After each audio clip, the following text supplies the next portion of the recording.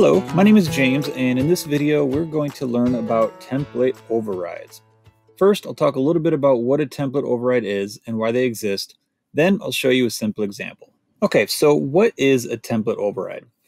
Well, template overrides allow you to customize our plugins without touching our core plugin files. You could edit our core plugin files and everything would be just fine until we update our plugin. When we update our plugin, you would lose any customizations that you added. This is why we use template overrides instead. When you make a customization using a template override, you won't lose that customization next time our plugin updates. It's similar to the concept of child themes if you're familiar with those. Okay, so how do you do it? Well, basically all we're going to do is copy a core plugin file and paste it into a specific folder in our theme folder, preferably a child theme, because again, if you add this template override to your parent theme and you update your theme sometime down the road, you'll lose these template overrides and have to do it all over again. If you'd like to learn more about child themes, there will be a link in the description of this video for more information. Okay, so let's try one. For this example, we're going to try something pretty simple. We're going to remove the featured image from list view. Here you can see an example of a calendar in list view, and each event has a featured image. Let's say for some reason we don't want these images to show up. You could hide them with some CSS, but there's a better way, and that way is template overrides. So first, we need to find the relevant core plugin file. This is oftentimes the trickiest part and can involve some trial and error. For this example, the file we're looking for is in the WP-content folder, plugins, the events calendar, source, views, v2, list, event, featured image.php. Now this is what I mean by trial and error. Say you're not 100% sure this is actually the file that you're looking for. What I like to do is just make some kind of change to this file, save it, and then go check out the front end of my website and see if anything happened.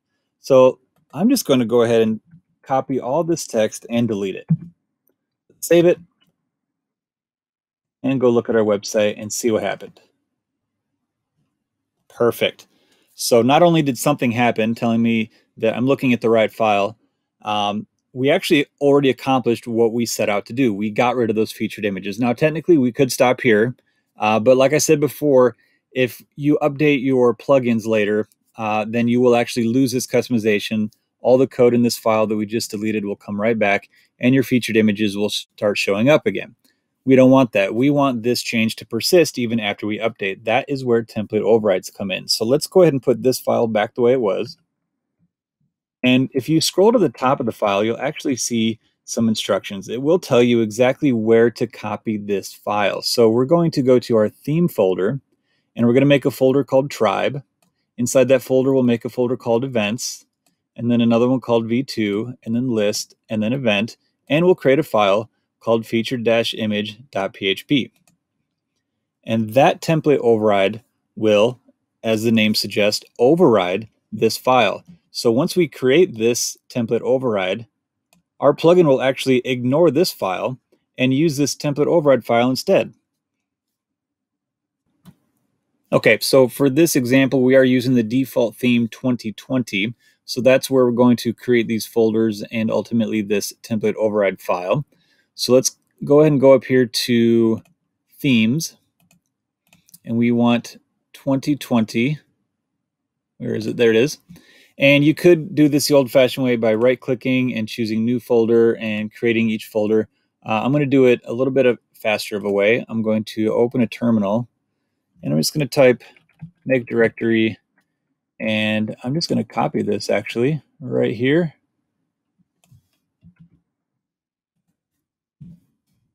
And there we go. We have a folder called tribe with a folder inside of it called events, v2 list event.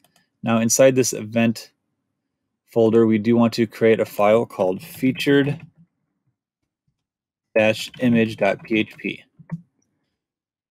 Okay, and then I'll go ahead and paste the code that we copied from the other file right here.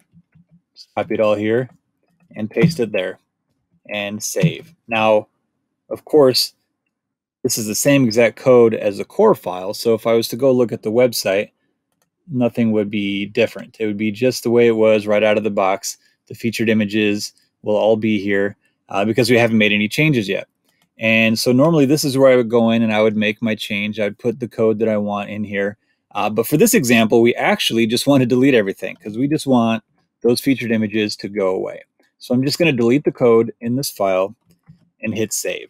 And then if we go back to our website and refresh, you'll see that the featured images have disappeared. Even though our core file still has all this code in here, the images disappeared because our template override file is empty.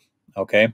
Now you're not always going to be deleting all the code in a file. Usually you're just going to go in and make some kind of tweak to the code to make the website look the way you want. Maybe you want to replace a word with a different word or something like that.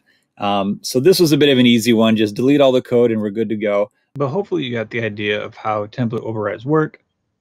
One thing to remember is that if you forget exactly where you're supposed to create these folders, just go to the top of our files and it will tell you exactly where to create the tribe folder and which folders to put inside that folder.